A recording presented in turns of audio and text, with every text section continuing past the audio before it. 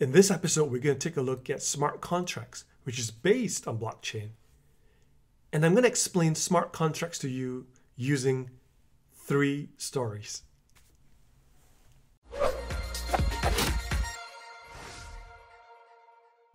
In the last episode, we took a look at blockchain and learned that it's really a digital record-keeping system. And in it, the record of transactions are immutable, distributed, duplicated, and decentralized. In this episode, we're going to take a look at smart contracts, which is based on blockchain. And I'm going to explain smart contracts to you using 3 stories.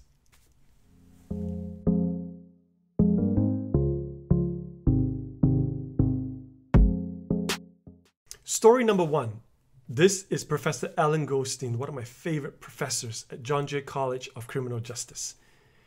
Professor Goldstein is a decorated practitioner, an awesome lecturer, and one of the most fantastic storytellers I've ever seen. One of the stories that he told us in class, I would never forget till this day. And the story was about how he went behind prison walls to interview an inmate.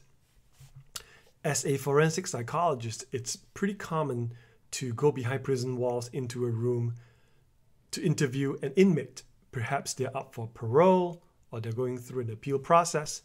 So in this particular case, Dr. Goldstein started an interview like he would any other interview. He would go through the rules and he would say that everything we talked about in this room will be written down. The inmate agreed, consented, and they started talking. Halfway through the interview, the inmate said something to the effect of, "You know what, if I'm released today, I don't think I will do any better." And Professor Goldstein furiously wrote down and scribbled whatever he just said. And the inmate realized what he has done wrong, quickly told Professor Goldstein, No, let's scratch the last part. It makes me look bad. But Professor Goldstein continued to scribble a new line. And the inmate go, "Oh, time out. What's going on here? I told you to scratch that." And Professor Goldstein finished writing his sentence and looked up at the prisoner and said, "I told you, everything we talked about in this room will be written down.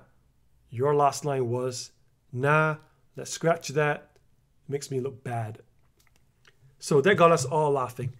But today, when I think about the story, it's a fantastic analogy of smart contracts and blockchain. Smart contracts is this unstoppable engine that keeps going, and it leaves behind a trail of data that you cannot edit or go back to mutate or change, just like the notes of Professor Allan Goldstein. Story number 2. Ready Player One is a 2008 film, sci-fi film directed by Steven Spielberg. A really, really cool movie if you have not watched it. And spoiler alert.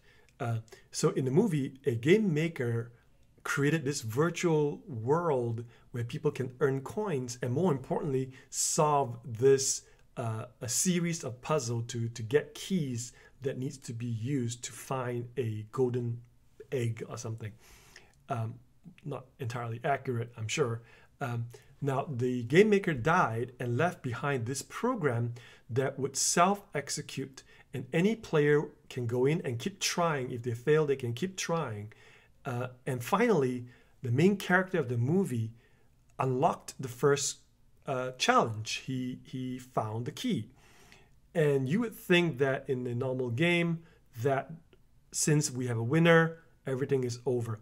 However, the way the program was written, anybody who followed the same logic and sequence and steps to solve the quest will also get that key, to be presented with that key that they will need to get to the end of the game. So the main character finds it, and then subsequently other players went through the same steps to get that first key to unlock for the golden egg. And that, to me, was a perfect example of how a smart contract works. It's self-executing, and it could be duplicated many times. The same rules will apply each time, the same logic, And every time you start from the beginning, it will execute itself and carry through what it was programmed to do. So that was a fantastic analogy of the self-executing nature of smart contracts. Story number 3. This is Honus Wagner.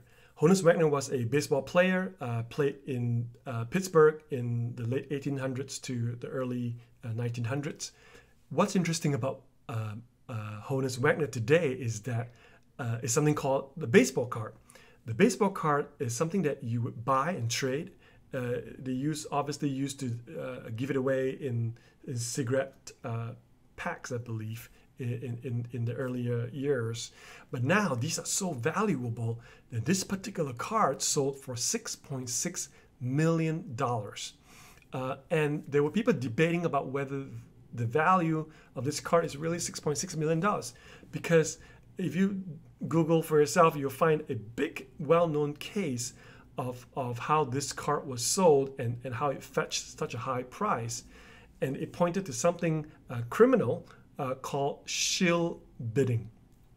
Now, shill bidding is a incredibly devious process. So you are familiar with eBay. Find an item that we want.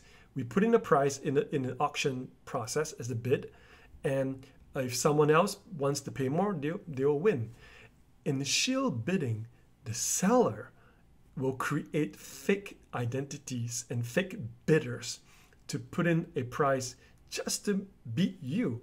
So when you put 20, they will put 21. When you put 22, another person supposedly put in 24 and 25 and so on and so forth. And the end result is you end up paying more than you're supposed to. So that is a very interesting concept. And in fact, it's studied by security experts in the world of smart contracts and blockchain, called a Sybil attack.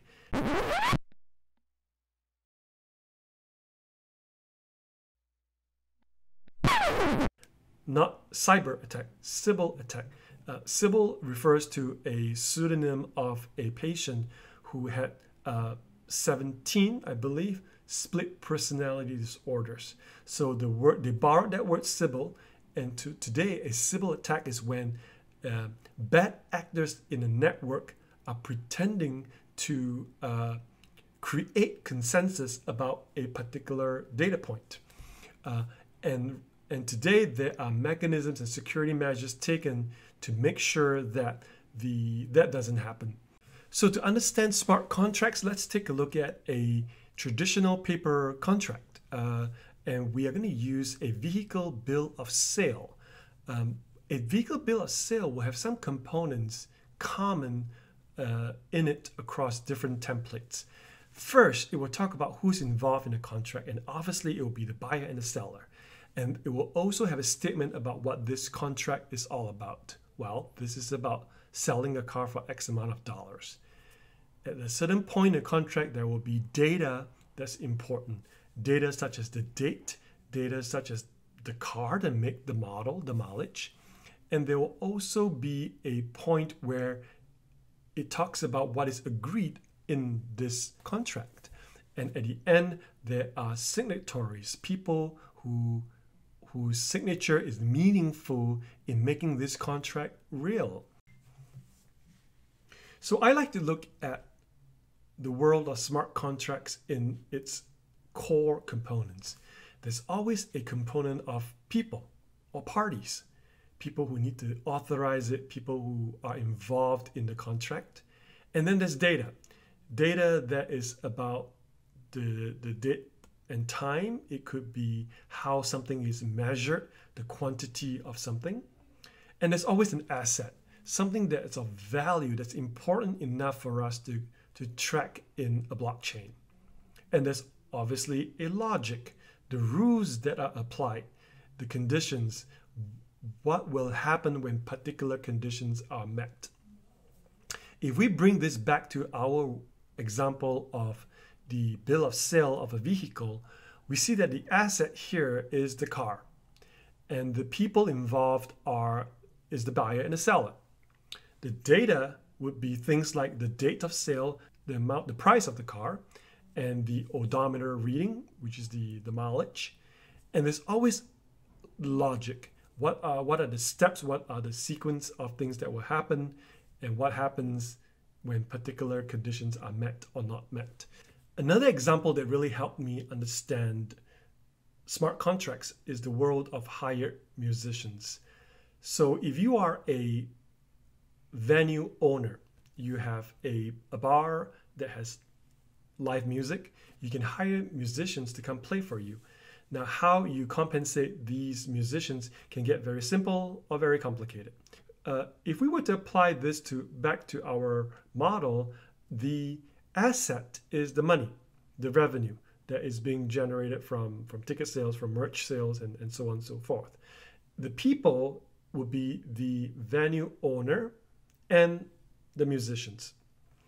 The data would be things like whether, how long is the set, how long is the performance, and what's the duration of the performance, how much break they get, information that are important to both parties.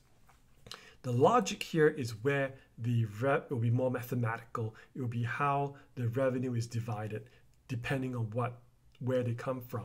So if it's a merch sale, for example, and it's $5,000, then perhaps $4,000 will go to the performer and $1,000 will go to the venue owner. So we covered a lot of grounds. So we started talking about blockchain, a little bit about crypto and Satoshi Nakamoto. And in this episode, we dived into smart contracts. And we even had time for a funny prison story. So I'm sure you're eager to get started. And that's exactly what we'll do in the next few episodes. And we'll start by making sure that you are ready and set up on your system to do development. So join me in the next episode.